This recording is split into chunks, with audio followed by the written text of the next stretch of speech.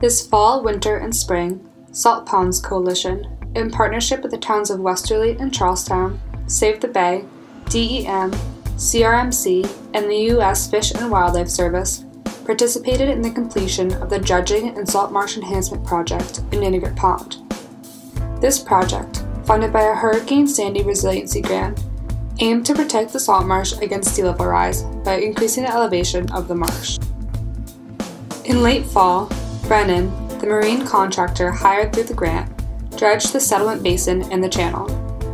The dredge material was deposited on the marsh to the west of the breachway and spread using an automated bulldozer to depths ranging between a few inches to over a foot.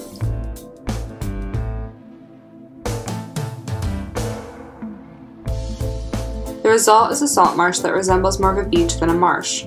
However, the new elevation will allow for proper drainage and prevent extreme daily tidal inundation. As the marsh habitat reestablishes itself, these changes will safeguard the marsh against projected sea level rise and enhance natural resiliency to climate change.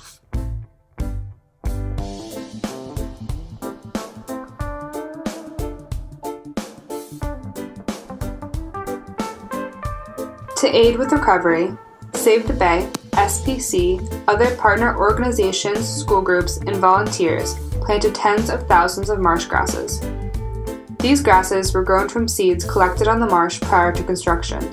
While some grasses have already begun to grow up through the sand, our efforts will expedite the recovery process in areas where the sand may be too deep for quick, natural recovery.